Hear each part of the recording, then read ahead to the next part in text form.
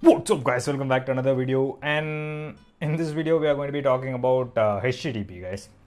Now I have made around 3 videos so far. One was to talk about the basics, and in the other two we talked about a lot of UI components, right? Lists, dialogues, tabs, stuff like that, the stuff that you would see on the screen.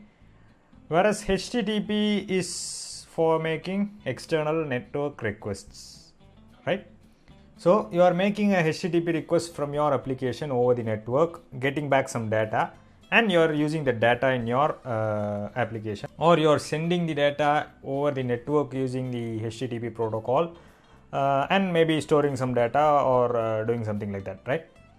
So HTTP basically plays an important role in any modern application, right? Whether it be mobile or desktop or web or whatever. Now let's see a very basic implementation of how to make a HTTP request from your application, how to handle the received data. Okay, we'll just see how to receive the data first, and then if time permits we'll see how to handle the data as well in a pretty way. Okay, now I scaffolded out an application. That's it, nothing new in this. This I've already seen this a lot of times. Now let's add some imports. Import package HTTP, I think it's HTTP, yeah, HTTP.dart. Okay, what we'll do is we have this scaffold is blank, there's nothing, we are not returning anything, and everything else is just the same as in the basic application that you would get when you try to create one. We'll add a function. Okay, future. We already talked about future, right? It's like values appearing over a period of time. It's like getting values over stream, something like that, something like observables. Okay, similar to observables but not exactly observables. Future string, future string make request. Okay, and this is a function. Now data would be appearing asynchronously since we are making a HTTP request, right? So in case you're asynchronous in the sense, in case your net connection is slow, okay, so your request will be made and after some time your response would be received, right? So in that case we need to tell the application to wait, make this request and wait. So we need to specify a async keyword here and then use an await. Wait, I'll show you. Oh, what's this future? Yeah, that we need to import something else, I think. Yeah, dart async.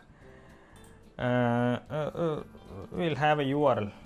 We'll try to make a request to this random user.me. We'll get a random user, a single random user. So I'll copy this and then have it here. String URL equals this. Oh, sorry. This. Okay, and inside our function, what I'll do is where response equals HTTP. I didn't give an alias, right? As HTTP. Okay, I'm aliasing that. So HTTP dot get request, right? URI dot encode full and the URL, this URL that we are about to pass. Okay, this is one thing, and then we can send in headers as well, similar to a normal HTTP request. You will send authentication stuff, keys, etc. in your headers. You will send application, what kind of application that you want to, I mean, like there is a special field called accept, right? In that you can specify what type of data this a request will accept as a response, stuff like that. So I'll add headers as well. Headers is an object. I'll pass in one header alone, accept. Oh, I'll bring this to the next line. Accept colon application / JSON. Okay, and we won't be receiving in real time. My clock, whenever I start to do a video, my clock starts chiming, guys. we'll be getting at a later point of time, right? In case the your net connection is slow, so you will need to write a await keyword here. You understand this, right? This is an important thing that's been newly flying around with ever since ES6 was introduced, guys. This async and await, it's like it's the newer version of promises. Earlier, if you are a hardcore object-oriented JavaScript guy or something, you might remember the promises concept, right? You will give in a promise while handling an asynchronous request, and then once you resolve that promise, you will get some data which you will be making use of in your application. Cool, right? The same concept, it's is a newer version. You are saying that this function is going to be an async function here, and then you are asking this particular variable to wait for this particular thing to get finished. So once this is finished and a response is received, that response will be stored here in the var response variable. Cool, right? You get it now. This is the thing of async and await, not await. There are a lot of explanatory stuff available over the internet for this. Kindly go through it. Anyway, let's move on with what we were trying to achieve in the beginning. Now that we have the response, all we need to do is print it and see what's the response that we get. So print response dot body. Cool. We have done nothing. We are simply requesting, making a get request here, and the response would look something like this, right? And we are just making that get request here and then trying to print the response body. Now we need something to make this request, right? We need to perform an action to make that request. So what I'll do is I'll bring in a button. That's a simple thing. I'll bring in a button. Return new scaffold body, new raised button, child, new text, make request on first. What was it? Make request, right? Make request. This is not needed. Cool. We have a button in the body which upon tapping will call this function. Once this function is called, it will simply respond. It will print a response in our console, which we will be able to see now in a minute. So let's run this. Cool. Our app has loaded fine, right? It's it's in the corner. Wait, I'll make a simple adjustment. Now it's in the middle, right? I mean center. So I'll just tap on this and let's see what happens. We should basically see the response. Sorry. Wow, you can see the response here, right? In your you get a results, gender, female, name, exactly like this response that you would you are supposed to get. So we get a expected response when we try to make a HTTP request, right? This is how you perform a very basic HTTP request from your Flutter apps, guys. Now let's try to get some data from this. It's too much data. For example, the name alone, we have title, first name and last name, right? We'll try to get the first name. Okay. We can't exactly get this exact first name, since each and every time we make the request, there will be some new data returned, I guess. For instance, let's try it out.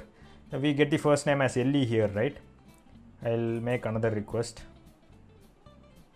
This time we get the name as Abby. See, you can see this, right? So each and every time we'll get a different first name. That's not our issue here.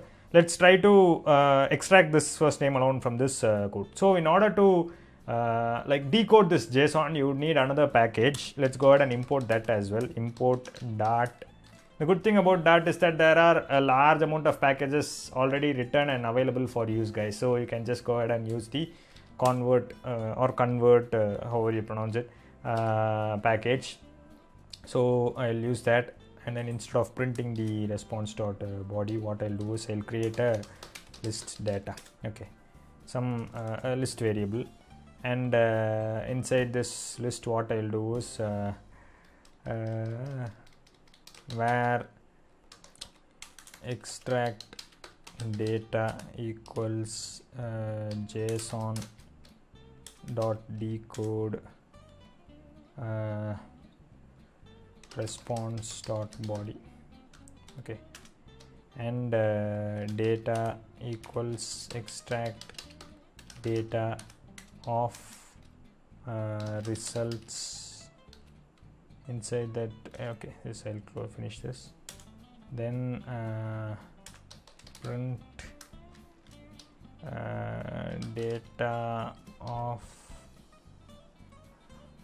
0 of name of first.